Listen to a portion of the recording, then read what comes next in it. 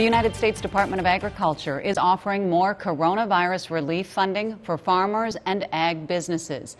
The new aid includes $700 million for biofuel producers, $200 million for timber harvesting and hauling, and assistance for livestock producers.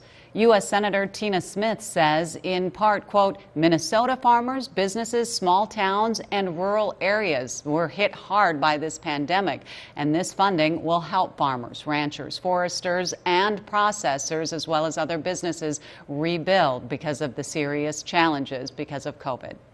Speaking of farming, we're following an issue facing a few local dairy farmers who run small family operations here in southeastern Minnesota. The area's farmer-run cooperative, AMP, where dairy farmers take their milk, will no longer be accepting product from the Elba and Rock creameries, leaving these smaller operations wondering where they can take their milk, something that needs to be answered by the end of this month.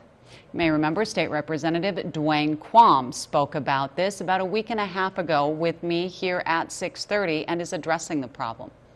All of these impacted are the smaller family farms, and I believe, now I've heard second, third hand, that a large, maybe 5,000 head dairy farm is supplying into AMP, and that's part of the reason why.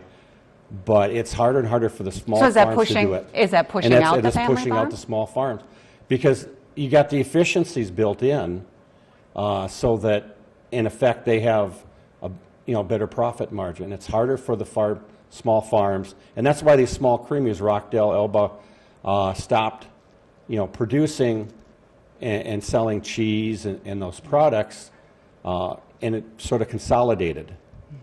What we can do is, what's next? Is let the Ag Commissioner know, Dairy Association know, and they're looking. Do we have capacity needs in Iowa, Wisconsin, so that milk has a place to go? And the Minnesota Commissioner of Agriculture is weighing in on this.